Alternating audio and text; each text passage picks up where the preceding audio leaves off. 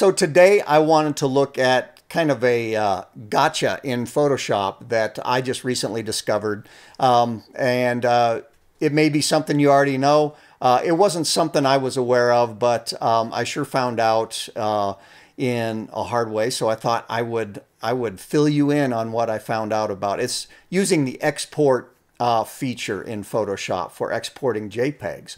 So which works great, but only for certain applications. So I want to show you what I mean. So let's dive in and I'll show you what I'm talking about.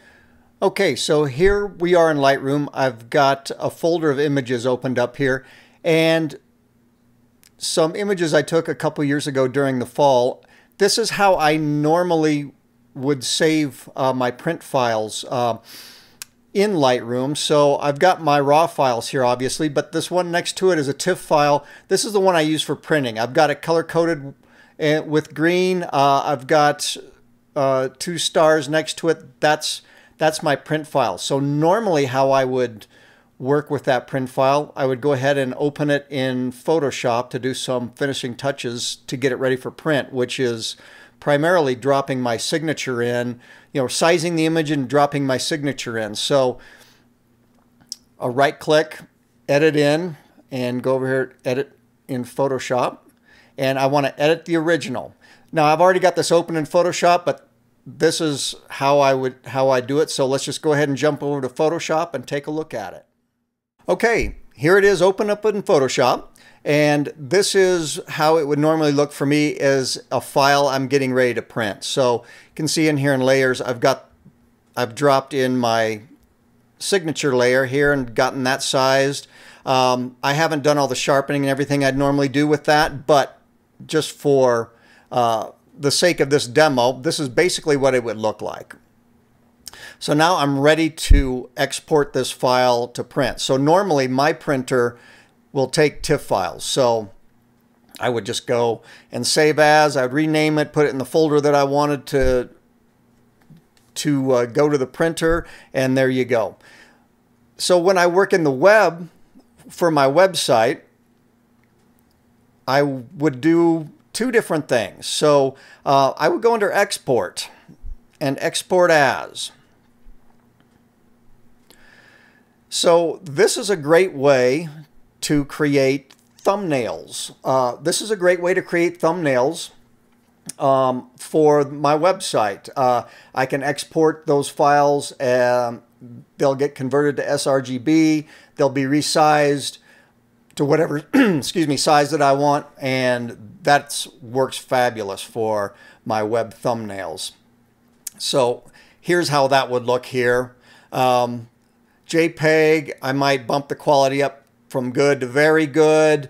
Size, I would probably resize it there. I might say my width is 1200 pixels. And of course, the metadata gets scrubbed and it converts to sRGB. So it looks great. Looks great for thumbnails there. So that works great. So now the other thing I was using this for, and kind of mistakenly, so on my website, I can offer my limited edition prints. So those I do myself from those TIFF files, from those files that I prep and get ready with my signature and resize it, and it's much more customized to that particular size. It's sharpened for that size. Those are the best quality prints that I do. But on my website, I can also offer images that I use more for canvas, maybe cards, maybe smaller items, or it's less rigorous printing, but it's a lower price point. And my website has partnered with a printer that can provide those products, and for that I need to upload JPEGs. So the mistake I was making, and this is how I discovered it, was when I was exporting those files, I did the thumbnail, and I figured, okay, well, I'll just do the full size right here as well. So for a full size printing image, I might bump the quality all the way up to the best. I'm going to leave the size at full size, And instead of convert to RGB, I'm going to embed the color profile because this is a file for printing that's on my website. Even though it's seen as a JPEG there, it's the actual file they will be printing from instead of just a thumbnail of it. So embed color profile. So great. So I'm going to go ahead and do that here. And I've got a little samples folder that I created to show you what I mean about the challenges that happen with this. So I've got it set up there, samples. And I'm going to call this, I've already actually done this before, but I'm going to go ahead and redo it just so you can see what I'm talking about. So this is Wilson Peak, this image. So I've got -E after it, meaning export. And I'm going to replace that other file just so I can show you again how this works.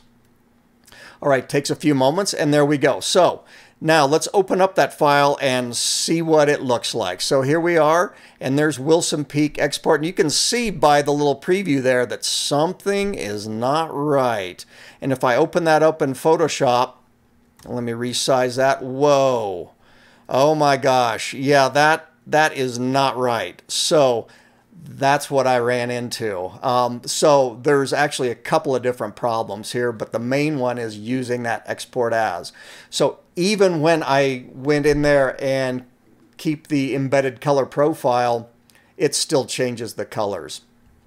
So now in this particular instance, I am using a color profile that is ProPhoto RGB, which is got the highest gamut of any color profile, and I like to edit in that. So one of the workarounds that I tried is, okay, I need to convert this to Adobe RGB. So I'm going to go ahead and do that. All right, so now that's in Adobe RGB. That should play better with JPEG. Let's try it again. Okay, so let's go to export and export as again. All right, so I did my thumbnail for the website. Now I want to do my full-size printable file for my website as well. I'm going to go in there and embed color profile. So now that's going to be Adobe profile. So that should be fine, right? So let's go ahead and export that. And I'm going to come back here and Wilson Peak E, and I'll just put a 2 behind that. That's why I'll know how that one was. So there we go. All right. So now let's take a look at that one. All right. So you can see by the preview, it looks a lot better. That should have solved it, right? Let's go ahead and open it in Photoshop. And well, it's better, but there's the original. There is the exported file that was converted to Adobe RGB, and it's better, but it's, you know, it's not nearly the garish color that we had there. Let's just go ahead and toss that one out. But it's lost a lot of the delicate colors down in here that I really like. It's just the color's off. So what is going on? So the best way to do it is really quite simple. So you go under File and Save As. I'll show you this one first because this is actually not quite the right way to do it. Or it can work, but it takes a little more steps. Okay, so I went under Save As. And let's go back to our samples folder and Wilson Peak. So we'll call this one Wilson Peak Save. So that'll be the -S behind that.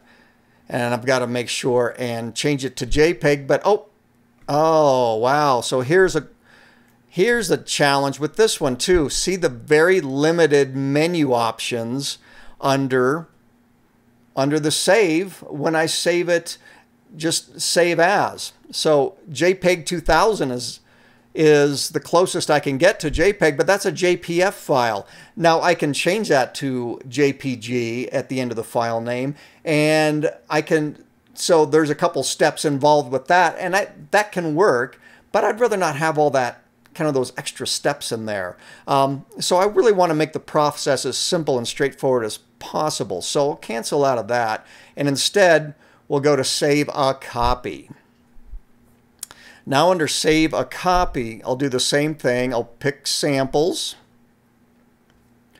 Make sure it's a JPEG. So now you can see I have a much broader range of options in here, and I'm going to choose JPEG, and I am going to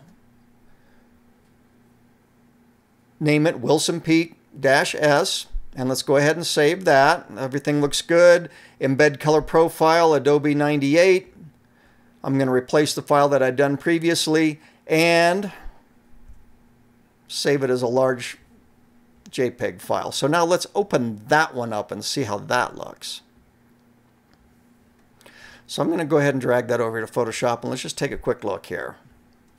Okay, resize that.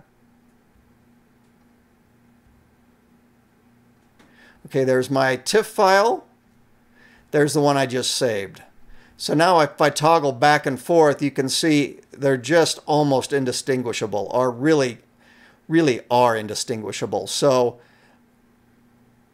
that's the quick and simple answer. Just don't use export if it's something that's going to go to print. And if you do save, use Save a Copy.